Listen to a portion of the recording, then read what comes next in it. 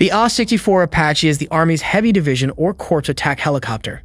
The AH-64D Longbow remanufacture effort incorporates a millimeter wave fire control radar, radar frequency interferometer, fire and forget radar-guided Hellfire missile, and cockpit management and digitization enhancements.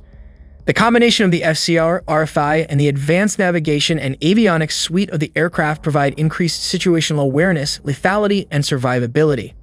The AH-64 Apache has a 4-blade main rotor and a 4-blade tail rotor. The crew sits in tandem with the pilot sitting behind and above the co-pilot or gunner. Both crew members are capable of flying the aircraft and performing methods of weapon engagements independently. The crew compartment has shielding between the cockpits, such that at least one crew member can survive hits. The compartment and the rotor blades are designed to sustain a hit from 23mm, 0.91 in rounds. The airframe includes some 2,500 pounds, 1,100 AH of protection, and has a self-sealing fuel system to protect against ballistic projectiles.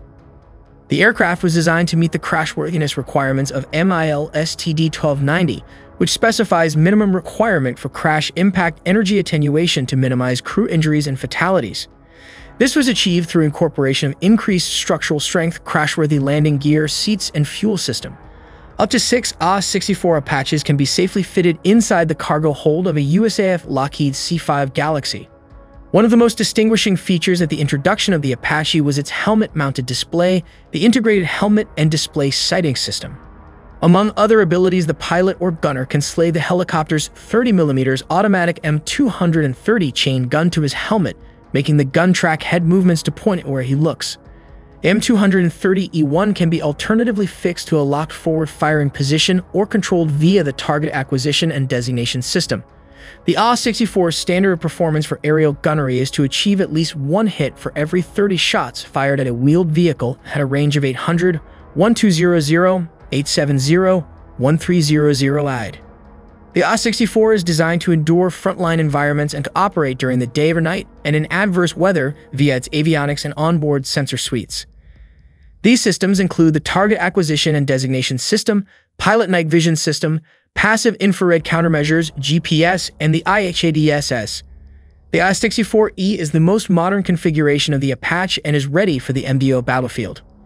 A network-centric, fully integrated weapon system specifically built to dominate in highly contested and complex battle space, the AH-64E version 6 or V6 Apache includes multiple enhancements to the aircraft's sensors, software, and weapons performance.